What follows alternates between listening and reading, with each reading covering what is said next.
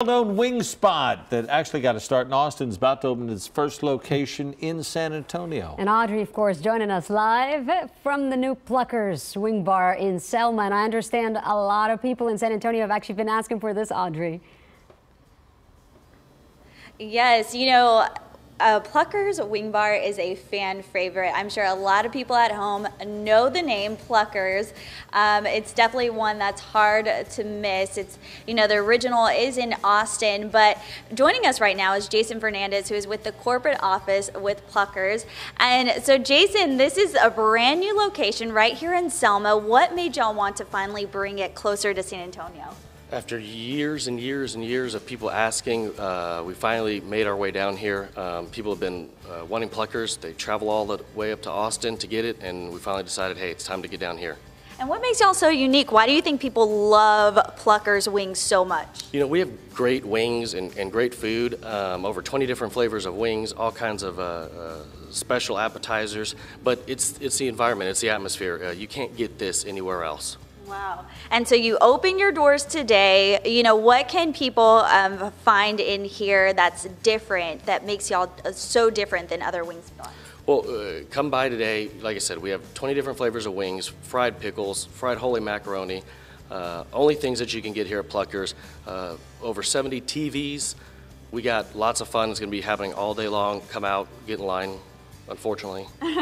Yeah, we are expecting a line, right? Because it's so popular. Okay, so of course, we want to try the wings because that's what y'all are known for. What are we making today? All right, so we've got some wings, and I figured we just start off with some our most common flavor, and that's just medium. Everybody loves medium. Not too hot, not too hot, not too spicy. Kind of nice. You want to try this? Sure, I would love to try. I don't think I've had Pluckers in a few years, but I remember it was an enjoyable experience. So just put some sauce in there. Lots of sauce, got to get good coating, and then we're just gonna toss these guys. Make sure we get them nice and coated. I like that. And there you have it. We take our plate right here. Put some wings on there. I like that you put a lot of sauce because I'm about that sauce. You cannot have enough sauce. A little celery, a little ranch. Nice. Okay, I gotta try it. Let's see.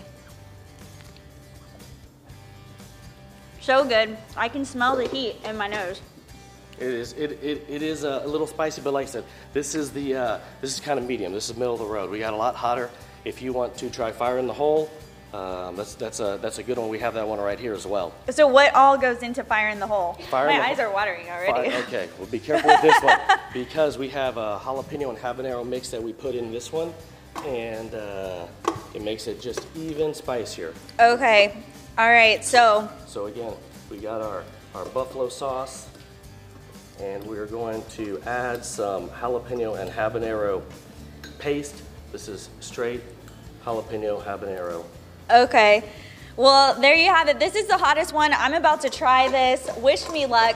But the new Pluckers right here in Selma opens their doors today at 11 o'clock for lunch, and they go till midnight. You definitely want to come out. And hey, if you're looking for a job, they are still hiring. So wish me luck, guys. I'm going to send it back to you. Audrey, I love how that you're waiting to do this off camera. Right? I want to see the tears well up in her eyes. Oh my God, she's about to do it. Let's hear. All right, not bad yet. It's not hot? It's getting there. Wait Do you have for it. any milk? Yeah, we've got some stuff. Yeah. Okay. My eyes are watering. That's hot. I tell you what, though, if you haven't been to Pluckers, you've got to go. It's good stuff. All right. Thanks, Audrey.